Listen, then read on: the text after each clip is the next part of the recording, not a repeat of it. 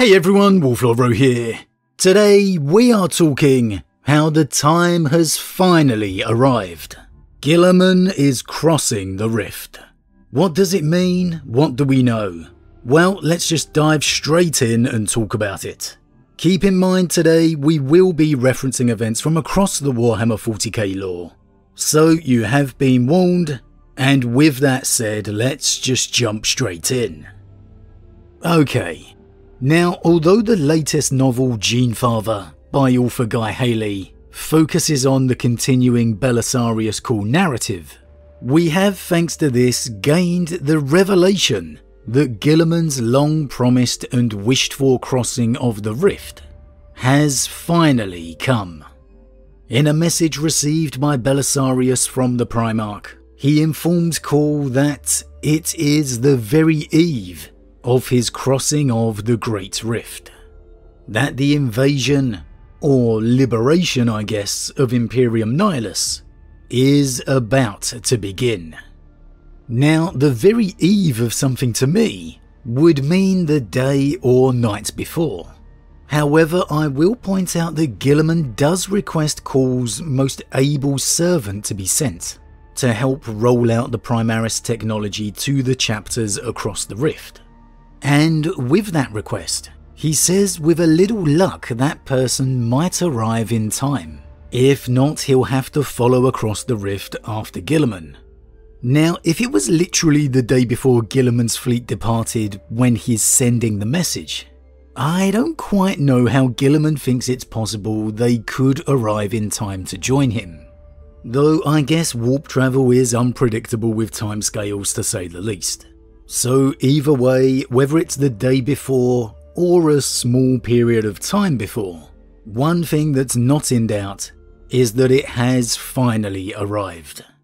And I'm actually a little surprised we're not there already, as when the 10th edition Leviathan cinematic dropped, we did get the line from Guilliman himself, "Day by day, we tear Imperium Nihilus from the Despoiler's grip." And my first reaction on seeing and hearing that was that we were going to see a bit of a time jump, that with the 10th edition the Rift was already going to be crossed, and the campaign well underway. However, that's not quite how it turned out. Maybe Guilliman's real first 10th edition novel will be just that, or maybe it'll start with the crossing itself. We'll just have to wait and see. But if that cinematic was anything to go by, the Indomitus invasion of Imperium Nihilus will go pretty well, as you may expect with Guilliman at the head, and the success of the first stage of Indomitus, the stabilization of Imperium Sanctus. There are some other interesting things we know about the forthcoming assault as well. As we just discussed, Guilliman is a little concerned with rolling out the Primaris and reinforcing the chapters across the Rift, due to the fact the unnumbered sons have been largely disbanded. And this is a direct repercussion of that political pressure that Guilliman was feeling, about essentially having a legion under his command. Sure, many of the unnumbered sons were intended to form new chapters, reinforce ones they reached along the way. However, we know there was a lot of discontent among the ordinary humans in position of power. Many figures within the Imperium reeling about Guilliman's wielding of Astartes' power. The fear of the legends of the heresy brought to life, where the Primarchs and the legions were the ruins of the Emperor's dream and the galaxy, which all led to the first stage of Indomitus being ended, Guilliman's Legion of the Unnumbered Sons being disbanded. You do have to wonder if Guilliman originally intended to plunge straight across the Rift at the head of that legion, had he not had such ridiculous opposition from the very people he was trying to save. Though in fairness, I guess it's only a ridiculous notion to us, because we know Guilliman. We have been there from the very beginning. we have been able to see all of his motivations and actions. We know they are pure. To the majority of the Imperium though, in fact all of the Imperium, he's a name of myth, a figure of a mostly forgotten history. So the reinforcing of chapters across the rift won't be quite so immediate as it was within Imperium Sanctus. The responsibility is going to be largely down to Quvo, or Quvo as I like to call him. It's going to fall on his shoulders to help implement the Primaris technology to the still surviving chapters. That's all going to take some time.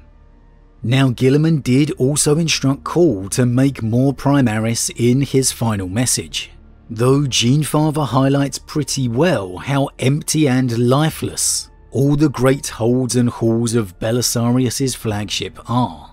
How his Primaris creating machinery and training facilities are completely dormant and lifeless, having been unused since that very Ultima founding. With that alongside Call's immediate attempts to get his own pylon system working, I think it's going to take him a while before he has any sizable force able to send to Guilliman. So Quvo's role is going to be vitally important, as well as showing the Indomitus fleet's progress across the rift may not be as quick as it was within Sanctus. The reinforcing of the chapters there is going to be a much harder and slower task. So, with the unnumbered suns largely gone, what is Guilliman's fleet or fleets going to be made up of? Well, obviously there will be a vast Astra Militarum and Adepta Sororitas presence, the forces of the Mechanicum too, and in replacement of the unnumbered suns, I'd assume there will be a huge representation of Space Marine chapter forces. Most likely many of those chapters made up from the former unnumbered suns themselves and the Ultima founding, eager to prove themselves and still fiercely loyal to Guilliman. So we could see many newer chapters, previously unknown maybe, and Primaris specific creations. I would also expect a large representation from Guilliman's own successor line, for obvious reasons. A Black Templar crusade is almost mandatory at this point when it comes to Indomitus fleets as well. But aside from that, it really remains to be seen. One thing's for sure, Guilliman is not crossing the rift until he is fully ready to do so, which means the Indomitus presence hitting Nihilus is going to be formidable. Whenever we get the reunion with L. Johnson too, I'd highly expect his fleet of Dark Angels and Unforgiven would be classified as another Indomitus fleet also. However, obviously this depends on their reunion, how independent L. Johnson wants to be. I am very interested to see how this crusade progresses however, as throughout the Dawn of Fire series, we've seen the Indomitus fleet's resupply and replenishment from the worlds it liberates become quite an important story aspect. How not only they really harvest the worlds of most of their resources, causing no small amount of animosity, but how much the fleet's and crusade's success depends on that resupply, on the resources they can find and use. It was quite clearly part of Guilliman's foreplanning, and that was within Imperium Sanctus, not only the heart of the Imperium, but a realm where warp travel is far easier, and the half of the galaxy far less ravaged by the forces of chaos. Across the rift, within Imperium Nihilus, the worlds Guilliman and his forces will be liberating will be for the most part in a far worse state, far less able to supply the crusade, and many of them will have been completely overrun by chaos, become complete demon worlds. The warp journeys between these systems will be even more trying, more beset by the ruinous powers. Though I assume the Emperor will do what he can in that regard, as he did before Guilliman's fleet in Sanctus.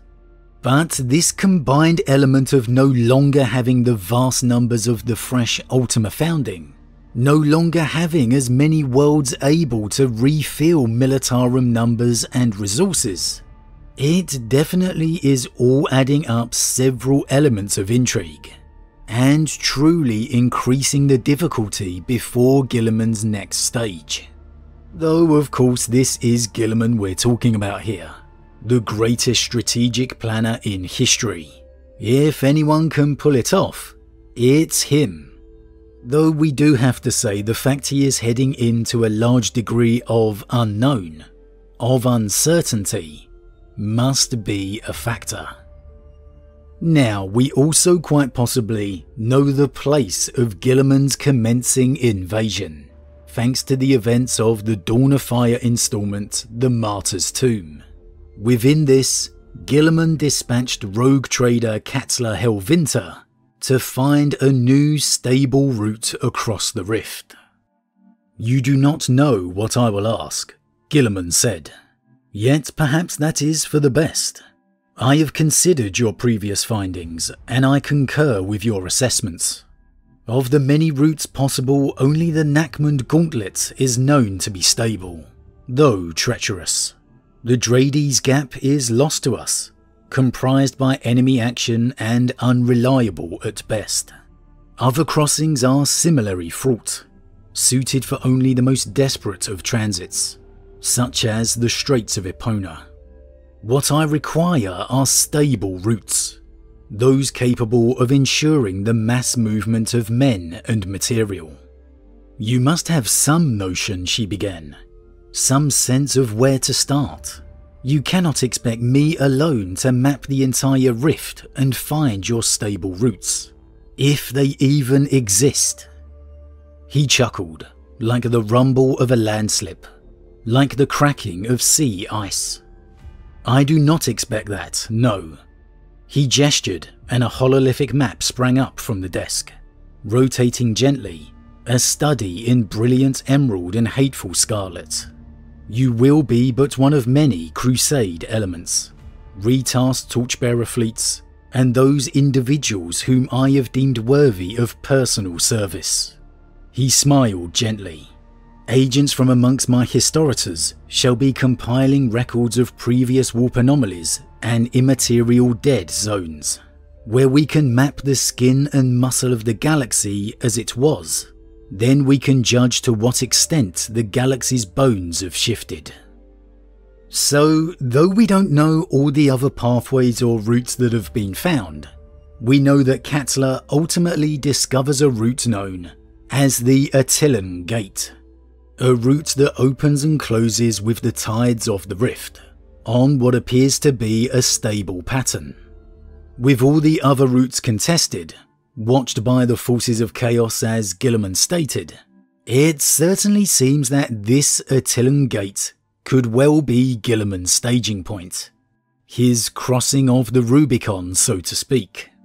We could even see it built up to become a fortified bastion for the Imperium, a stable beachhead to which supplies and resources can be constantly passed through. And thanks to the appendix in the Martyr's Tomb, we could possibly know Guilliman's initial gambit as well, as within there, it states Guilliman's desire was to cross the rift via the Attilan Gate, and use that to assault the larger Nachmund Gauntlet from both sides. Now, the Dawn of Fire series is filling in the details of the Indomitus Crusade gone by, so it may not reflect Guilliman's current intentions or thinking.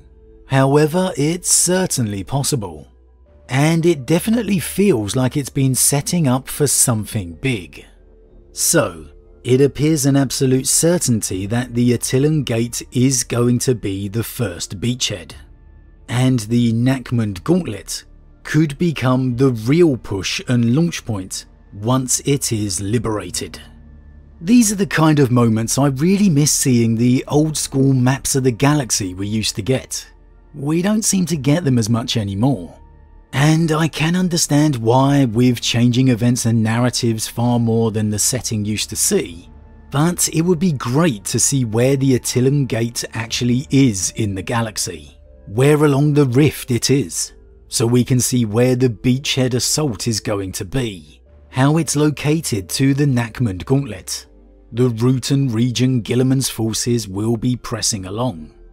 Now, I have gone back and checked the galactic map in the 10th edition rulebook and the previous 9th edition, which does show an Attila system within Imperium Nihilus, located out to the galactic east, more or less due north of Macragge. We still can't say where the Attilan Gate will turn out to be, but considering it's named after its nearby system, it certainly appears it could be within this region, meaning Guilliman's forces are going to have to fight almost the full length of the rift to assault the rear of the Nachmund Gauntlet. That would be quite the odyssey. And there could be a clue in the 8th edition rulebook, where the map showed not only the Nachmund Gauntlet over to the west, but also one close to the region north of Macragge and Attila, named the Temporary Rift Corridor. The name certainly seems appropriate for the gate's shifting accessibility, though again in truth we're just going to have to wait and find out to be certain. Only time will tell. But it's just fantastic that we've reached this point. You can really feel the ante being upped, like the calm before the storm on the horizon. Maybe it's just me, but I can just feel myself getting the bubbling excitement thinking about it. The next big stage in Guilliman'S Gambit. We know the time has arrived. We know Guilliman's going to face struggles across the rift in several ways. No longer a plentiful supply of Primaris to hand out to the beleaguered chapters across the rift, meaning a longer resupply time for those chapters to be installed with the technology and create their own. A process which is pretty largely depending on Belisarius' assistant Cuvo, making him a hugely important part of Guilliman's plan. Supply in general is going to be harder to come by, meaning more pressure on any supply routes Guilliman can establish. Nihilus is far more the heartland of the enemy than Sanctus ever was, with Chaos having had time to truly embed and set up their own empires here, meaning a much stronger resistance of the enemy. We know where Guilliman's initial assault will come, the Attilan Gate, and that he intends to immediately assault the Nachmund Gauntlet from the rear, hopefully establishing a true fortified stable crossing for the Imperium, in many ways possibly making a new Cadia. And of course, the one thing we haven't even mentioned, we've got the Lion out there at the head of the Unforgiven, all getting one step closer to the pivotal reunion. Think how pivotal and defining the first stage of Indomitus was, and now we are here again. The galaxy, the galactic map, could well be about to change again. The forces of Chaos are about to face the wrath of Guilliman. Roboute is about to find out he is no longer alone. The people of Imperium Nihilus are about to find out the Emperor has not forsaken them, and he will always protect. But as always everyone, what do you think? Are you as excited for me for the next stage of Guilliman's Indomitus plan to finally be unleashed? Do you foresee those extra struggles across the rift becoming larger problems as the crusade continues? Do you think the supply of the fleets could become strained? Or do you think the ultimate planner Guilliman will ensure those supply routes are implemented and protected? Could it all hinge on freeing Nachmund from the enemy assault? Could that be the linchpin for the supplies the Indomitus fleets need?